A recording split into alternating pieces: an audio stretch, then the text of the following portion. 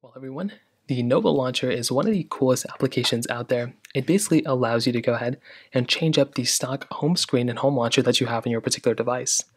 Now, changing this out is very basic and it really doesn't take too much time, but to install it, you want to go ahead and basically install this application.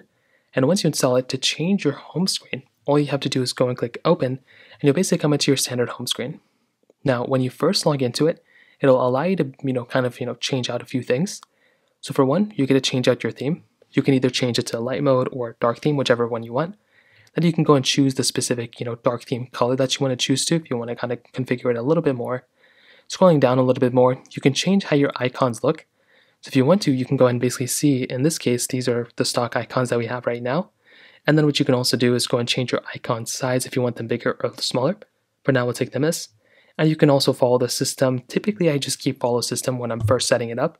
And then you can scroll down, you can change your search window, search engine, so many other things. In this case, I like taking off DuckDuckGo and putting in the Google store or Google search.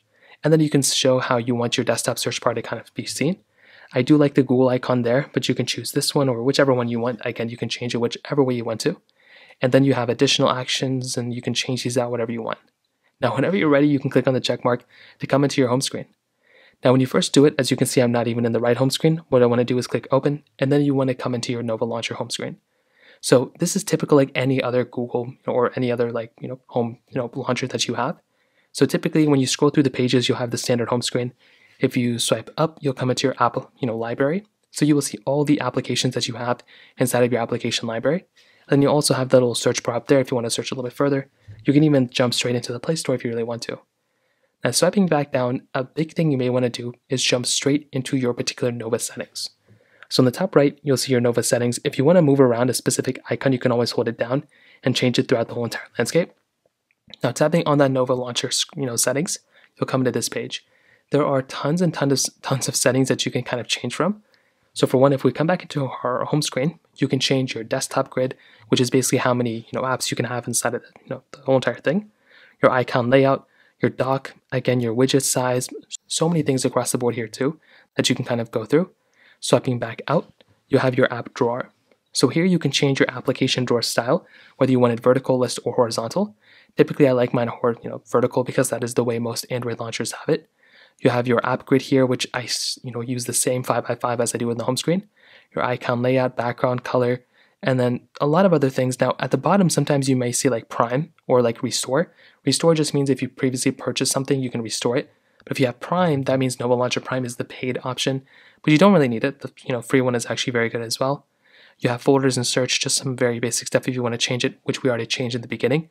Your look and feel, this is another really cool thing. This is where I used to like to spend a lot of time to change my icon style. So you can download and install different themes and app icons from your home screen. So if you click on icon theme, there are lots of different paid and free app icons that you can download. So you can always go through here and find a specific app icon that you like and install it.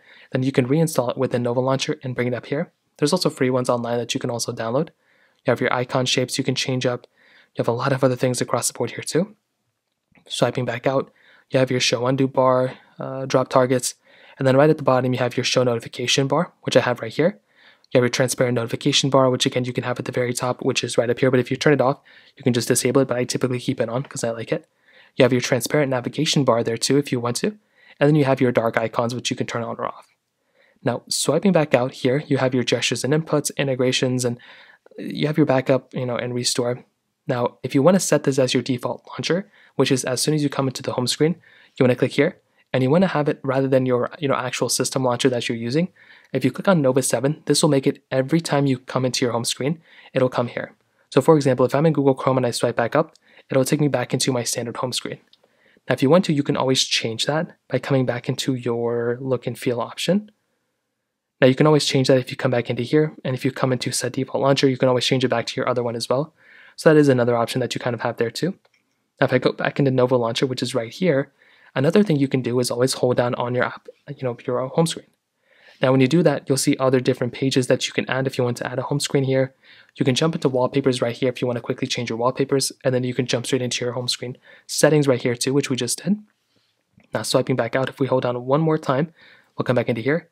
Now at the bottom, you'll have things like the Nova 7. So these are, different types of Nova home screen type of widgets that you have. So you can always go through here and choose a different type of home screen widget that you want. You also have your different application widgets that you have within your whole entire screen as well. So you can always go through here and choose different types of things that you want across the board. So that's another thing. You can change different clock widgets that are system.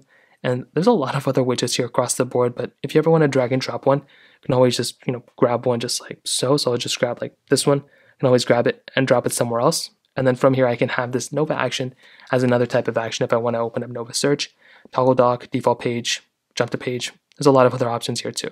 But at a high level, that's kind of how you use your Nova launcher. It's pretty basic, but there's a lot of customizing you can do. It's a super cool application. I'd recommend every single person who has an Android to at least try it out and see if you like it. So that pretty much covers it up there. If you have any other thoughts or questions, let me know in the comment section below. The like button, that would mean so much, but definitely hit that subscribe button. More importantly than everything else, I love every single one of you guys. Hopefully I'll catch you guys in the next video.